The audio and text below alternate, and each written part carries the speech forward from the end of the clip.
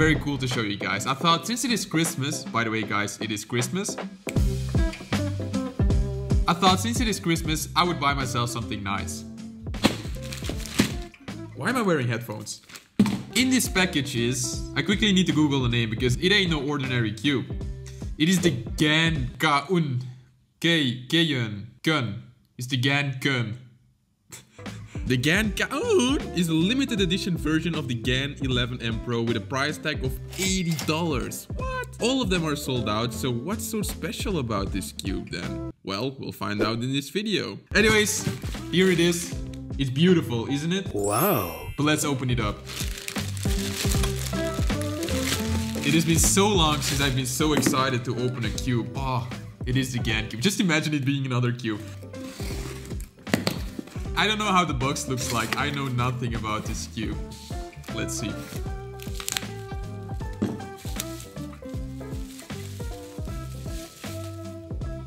What are these?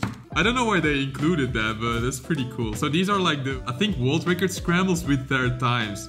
So it has a normal GAN 11M Pro box, which kind of disappoints me. I'm not gonna lie. Should we have a top view before I open it up? Yes, we should. Bam! Back to the horrible quality camera. Do you guys even mind this? Like, why do you watch me? Because of the camera quality or because of my content? Leave a comment in the question, guys. Yes, that's how you say that. Anyways, let's open this guy up. Seems like we have two pairs of stickers.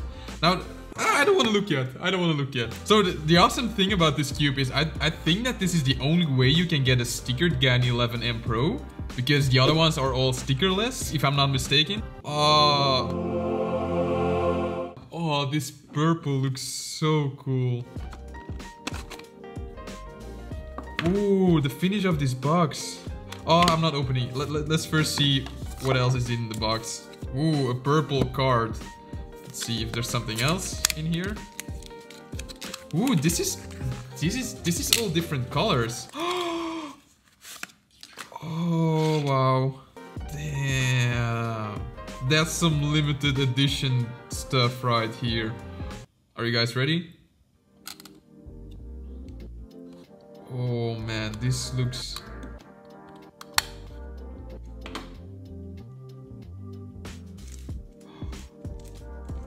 Oh, this looks so cool. Woo!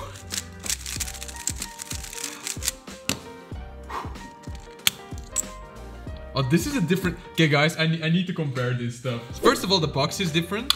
I like this one more, honestly. The color of these things is different. And then the back is different as well. Like, not only the color, but also, like, the design.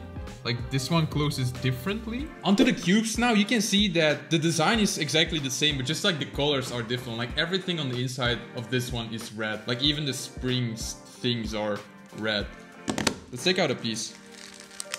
It's like this one is see-through, which makes it so cool. Like you can see the magnet, you can see like the plastic and everything. Yeah, that's really cool. I think it sounds a bit different as well.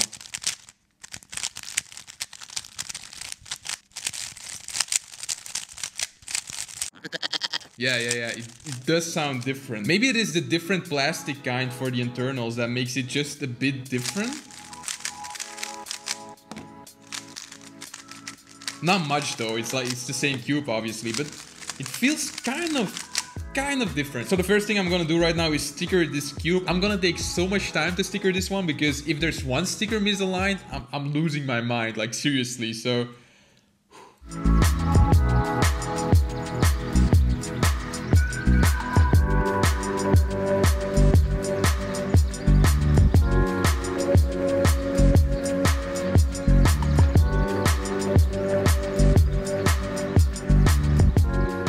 I think I did a decent job, but you know, stickering this cube also reminded me like why I hate stickers so much, because it was a mess. Like the applying tape was not sticky at all. I got some air bubbles here and there. It was super annoying, but I think it looks pretty cool. I don't know about you guys, like if you want to see a comparison, here is the GAN 356 SM, which should have the same sticker colors.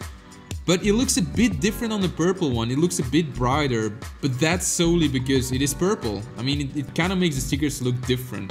Like the purple is so close to black that I'm pretty sure that you can use this as a normal cube without the color bothering you. So what I'm gonna do right now is set this one up and do some sols with it. Also, I want to mention, if you look in the toolbox,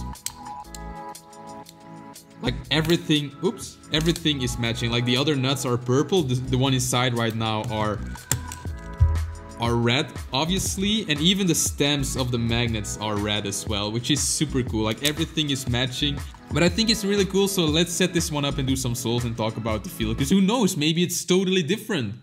Probably not, but let's just do it.